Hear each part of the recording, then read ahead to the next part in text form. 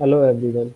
This is Hello everyone. This is Arvind here, and at part of our Learn Moki sessions today, we'll be discussing about how to use the backend tools available in Moki, the developer tools for entity reference and service reference.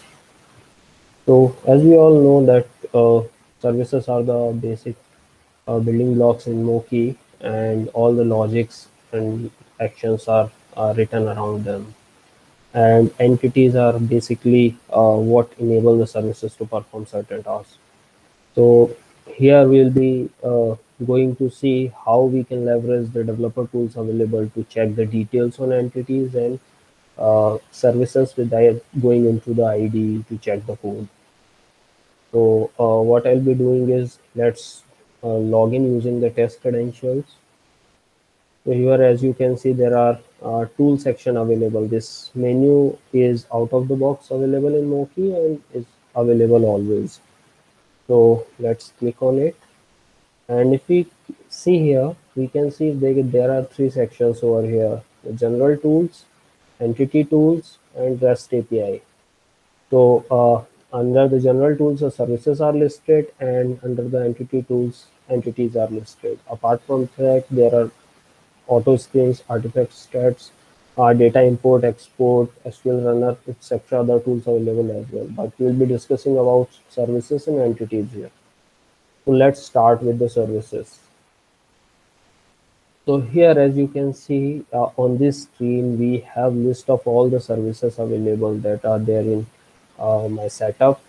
Uh, you can perform run a standalone service or search a service and see the details of that from this screen. So if you want to select a service and run it, you can select it from the drop down that is available. If you have copied the paths, its verb and noun, and have that ready video, you can paste it here and run that service. As well, you can actually search for the service here as well. So if you want to see the details or run the service later on. So uh, I have searched for invoice.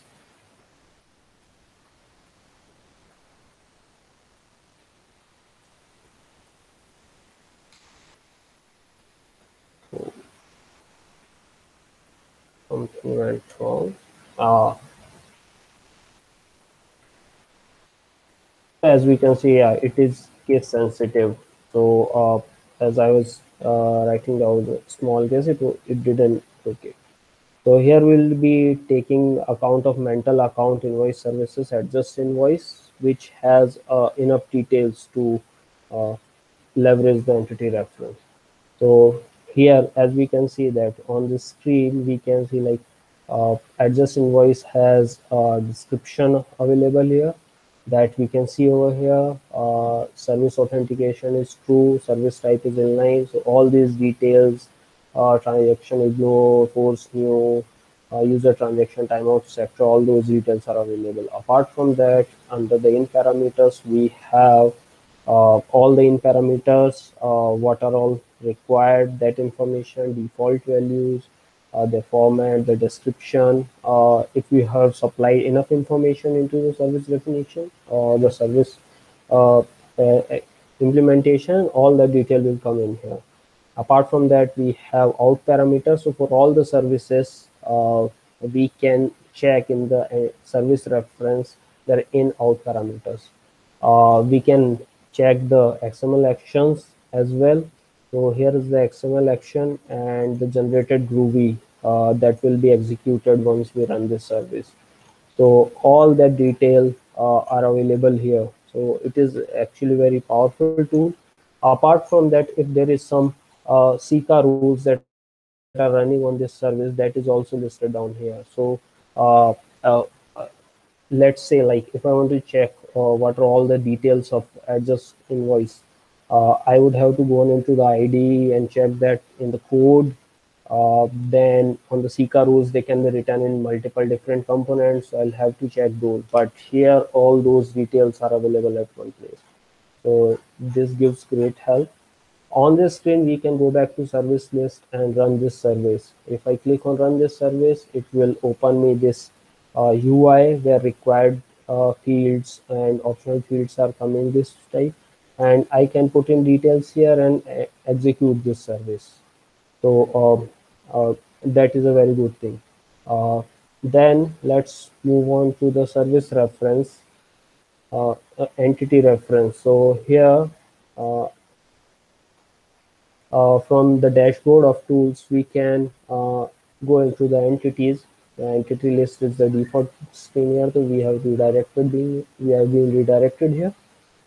So here all the details of entities, like there are 820 entities available, and all those are available, are listed down here. Uh, let's select. I have product data available in my system, so I'm searching product. You can check the details of any entity you want. So here, the product related entities are listed on here. The product one is this one. From this screen, what I can do is I can perform a find operation or go into the details of the entity.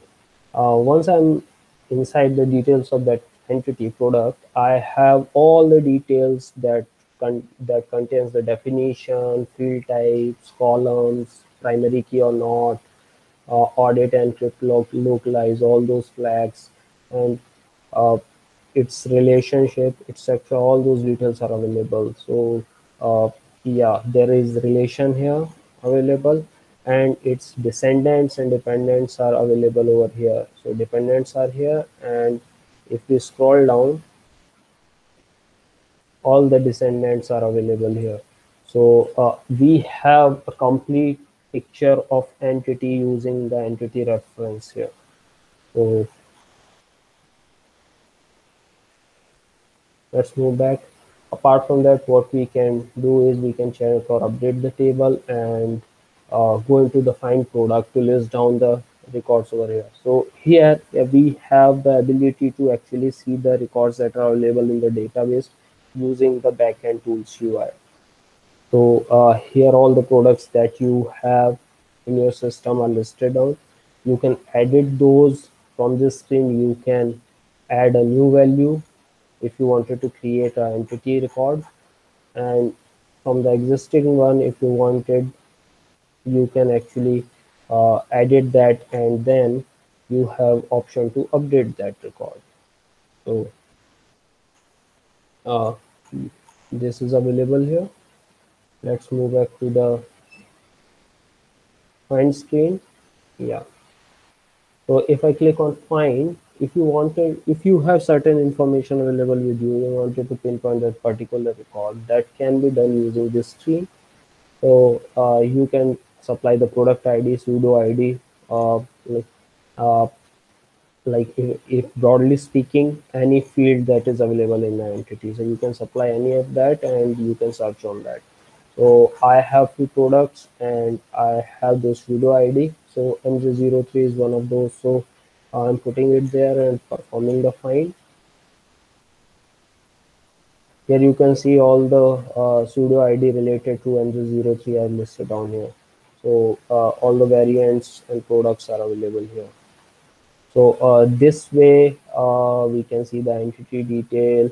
Uh, so this way, if we leverage the backend tools UI, so you have a great picture of services, its details, its code, the generated Groovy, uh, and the CCAs running over it. Similarly, you have a great picture around uh, in the entity reference around entity, its relationship, dependents, descendants, as well as Sika and Ika rules that are written over it. So once again, let's go to the details screen here. And yeah, product doesn't have any Sika or Ika rules. So we'll be moving back and checking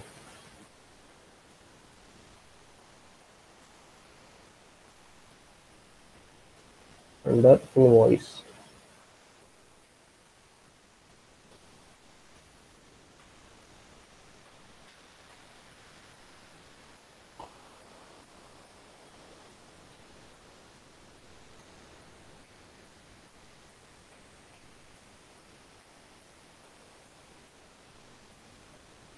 So as you can see, all this e-cars and related auto services related to invoice are listed down here. So this is a great place to actually see all those without tracing it into the code in the IDE.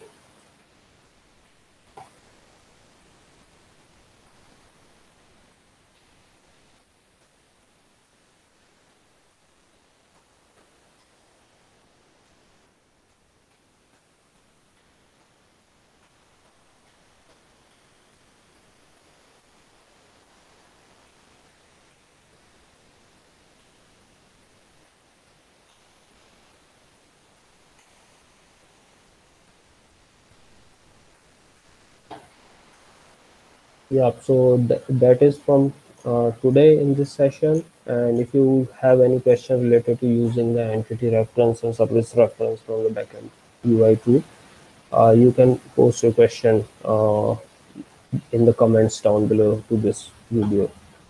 Thank you for taking part in it.